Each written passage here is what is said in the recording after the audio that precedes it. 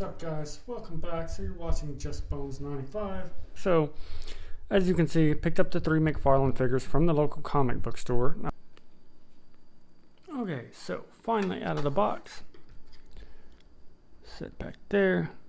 And also, once again, vibrant colors that looks just awesome on the camera. So there we are with our Robin. And let's look at the card. That shot makes the figure look even awesome. More awesome, I should say. So there, you can read that if you would like. Just go ahead and pause that. Pretty cool. And then, so yeah, let's go on to the figure itself. Comes with a slingshot for the accessory. And like the last review, what I was talking about and that I was curious on, it is very rubbery. Same thing with the hair, feels pretty soft plasticky. The cape is a lot softer plastic. And it looks like we got butterfly joints. Separate articulation at the wrist. The sleeve has an articulation spot. The joint here. And then plus the butterfly joint, so lots of arm articulation. The softness of the I don't know, shirt, I guess, allows the leg to pose extremely well. The flowing of the cape, which is pretty standard of Mcfarlane, but looks sick nonetheless. The back, as the belt wraps around, has the details. The glasses have this like transparent greenish look, and you can see the eyes painted behind there. Let's see if I can get a good focus on the face. There we go.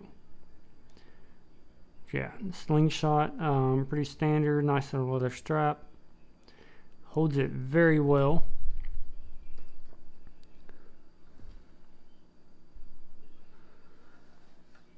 And size comparison with the Joker from the same line.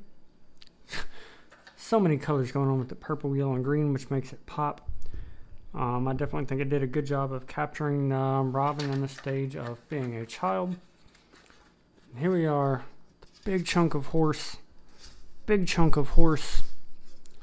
Now here's the question that I don't know for sure is if we can put this together without having some other pieces. Looks like it will go together like this when we get everything though. Unfortunately, not having the Batman, the horse is not going to be finished, so maybe I'll do a separate video on the horse. If I end up ordering Batman, which since I have this whole wave and I have all the pieces of the horse now, honestly, I might as well. So yeah, so that's the unboxing of Robin.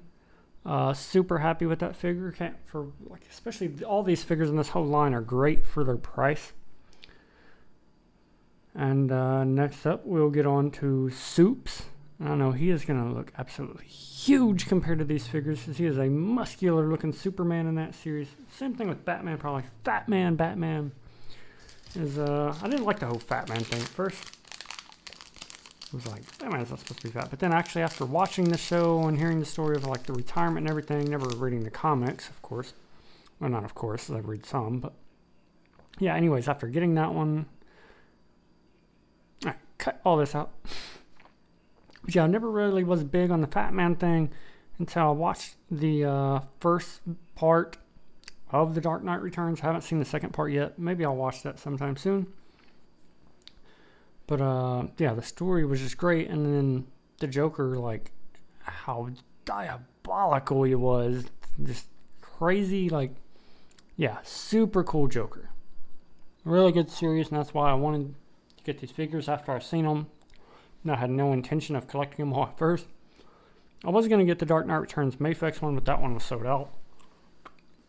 Joker, I thought he was kind of plain, so I was iffy on spending that much on the Mafex one.